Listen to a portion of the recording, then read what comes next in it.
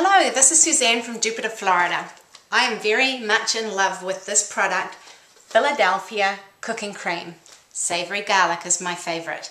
And this is a product that's going to be a new staple in my kitchen. In fact, it already is. It hasn't left my kitchen for the last 2 months, except through our stomachs and then back through via the shops and the special boxes from Craft Philadelphia.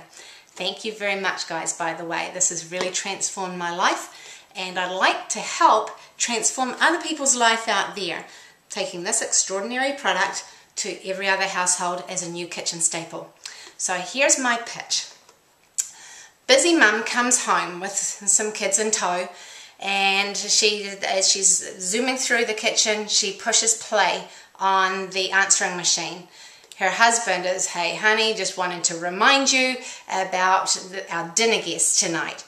And you see her hair literally spike up on end. Oh, shoot. And we could figure out some politically correct, cute expletive to use. And you see her just scramble to the kitchen, open it up with a scared looking face, glancing around as she reaches in and pulls out Philadelphia Cooking Creme.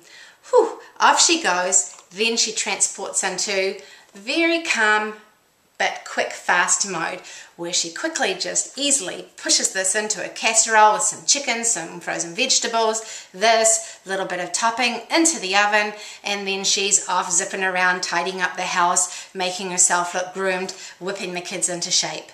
Next thing you know, you see everybody sitting around the dinner table with a couple of extra guests, maybe from hubby's work, from his sports team, who knows what characters we want to import, but you see them taking some bites of this.